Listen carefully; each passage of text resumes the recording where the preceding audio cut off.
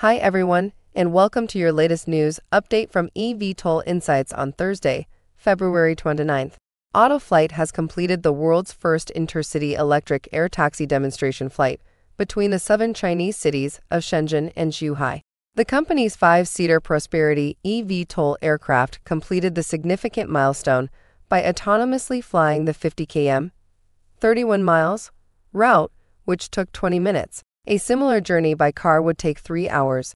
This achievement marks the world's first public flight of an eVTOL aircraft on a cross-sea and intercity route, spanning across the bay where the Pearl River meets the sea and which connects the two cities.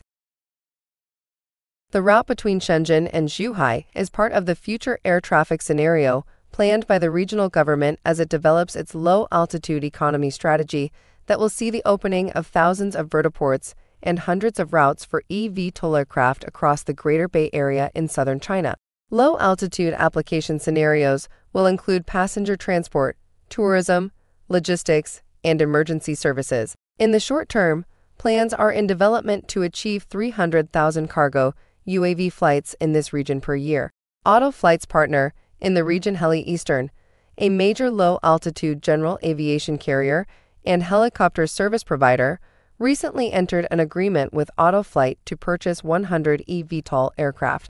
The aircraft will be used on routes such as the one demonstrated by AutoFlight from Shekou Ferry Port in Shenzhen to the Jeju Ferry Port in Zhuhai, as well as from other transportation hubs in the region.